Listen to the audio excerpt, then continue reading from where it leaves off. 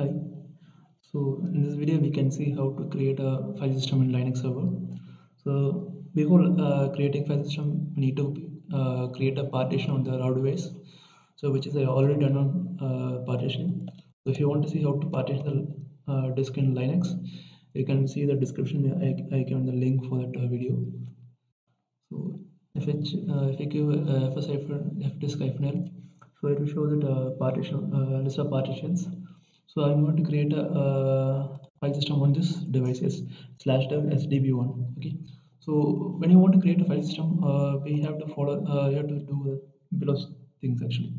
So one is first one is a physical volume creation. So once you create a physical volume, then we have to create a volume group for that physical volume. So after create a volume group, so we have to create a logical volume, and then you can create a file system. So we can see that steps in step by step. So first we have to create a physical volume. So pv create is a command to create a physical volume. So I'm going to create a physical volume for /sdb1.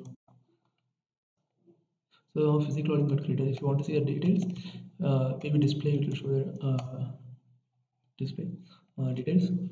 So once you create a physical volume, then we have to create a volume group. Okay. So volume group we can use which create command to create a volume group. So I'm going to create a volume group name as app. So this is a volume group. So now volume group got created, which display app it will show the details of the volume group. So once you create a volume, then we have to create a logical volume. So I'll create. So I'm going to create a logical volume as a 2 GB volume group.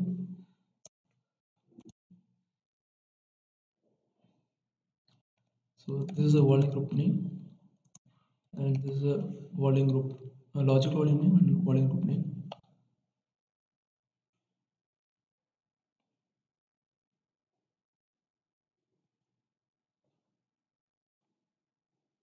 Now volume group created. Let me display. So now, so once you create a logical volume, now we're going to create a file system. Okay, so we're going to create a file system soft.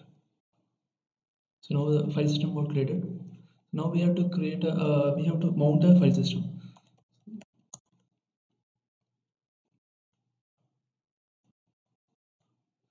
So I'm mounting the file system as -app soft. So now file system got created. So you can see here, like see here. Now we created a file system on the Linux server. Thank you.